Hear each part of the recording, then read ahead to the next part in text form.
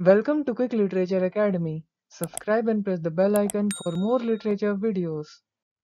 There is heavy fighting taking place in Dublin, Ireland.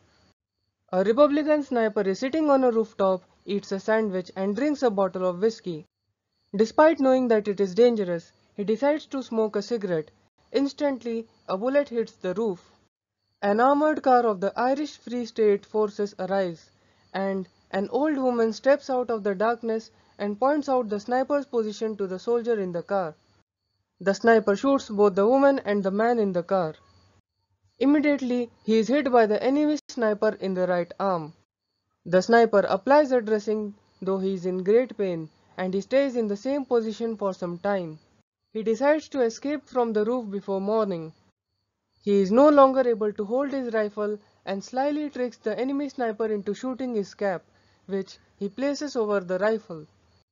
He lets the cap fall into the street, drops his rifle and lets his left hand hang over the edge of the roof, which gives the impression that he has been shot dead. The enemy sniper then stands up clearly, only to be shot instantly by the Republican sniper with a revolver.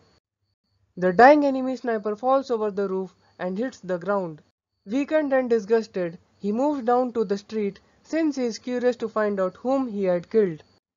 The sniper darts across the street. A machine gun tears up the ground around him with a hail of bullets, but he escapes. He throws himself face downward beside the corpse. The machine gun stops. The sniper turns over the dead body, only to realize that the dead man is his brother. Thanks for watching. Do like and subscribe. Comment below if you want a video on some topic.